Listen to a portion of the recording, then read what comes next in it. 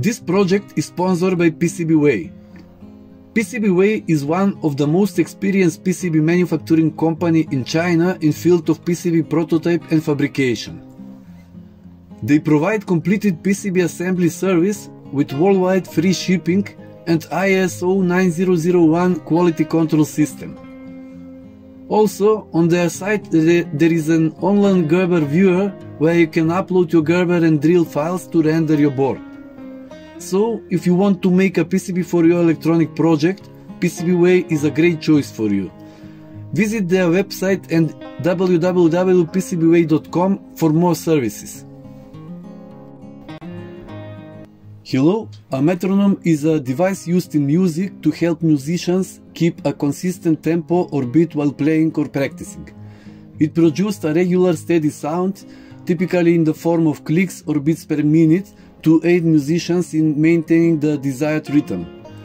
Metronomes come in various forms, including mechanical metronomes, electronic metronomes, and digital metronome applications. The device presented in this video is actually a digital metronome that contains an array of LEDs that simulate the movement of the weighted pendulum. The movement on the weight in the vertical rod has been replaced by a slide potentiometer, and the current beats per minute is displayed on a small OLED screen.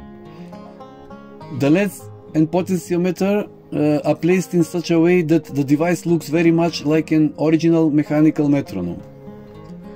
Out of this, the device is very simple to make and consists of several components: Arduino Nano microcontroller, 8 LEDs, slide potentiometer with a value between 10 and to 100 kilo ohms, 2 active buzzers, SSD 1306 OLED display, and 470 ohm resistor. Considering that only one diode is always active at a time, instead of 8 resistors on each anode, I put only one resistor on the common cathodes to ground. In that way the circuit is significantly simplified. Also, for sound indicators, instead of one, I use 2 active buzzers, which are very cheap. On the other hand, we got a sharp, clear sound, which is a basic equipment for this device, and there is also no need to complicate the code. I connect the buzzers directly to D2 and D9 outputs. Also, the code is very simple and can easily be modified for a different number of LEDs. Of course, the part with my logo and device name in the void setup section can be removed. Even for simplicity, the OLED display can be omitted and then draw a BPM scale near the slide potentiometer. Now let's see how the device works in reality. After switching on, in the first few seconds the previously defined logo appears, as well as information about the device type. Then, conditionally speaking, the pendulum starts moving at speed that depends on the position of the potentiometer. When the potentiometer is higher, the oscillations slow down, and vice versa.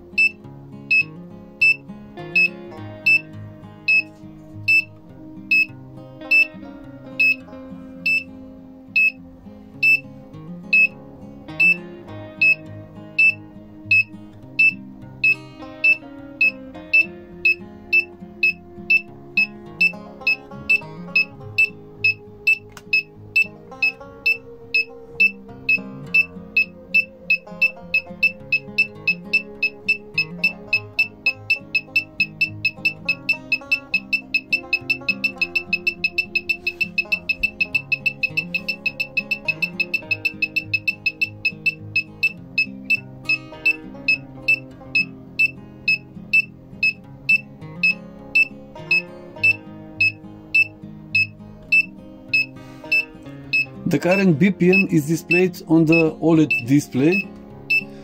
The first and the last diode are of different colors and indicate the moment of activating the buzzers.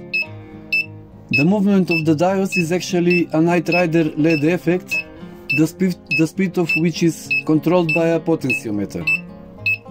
And finally, this is a simple beginner Arduino project with a great visual effect, but also very useful tool when learning to play a musical instrument. In the following, let's look at the method of making this device.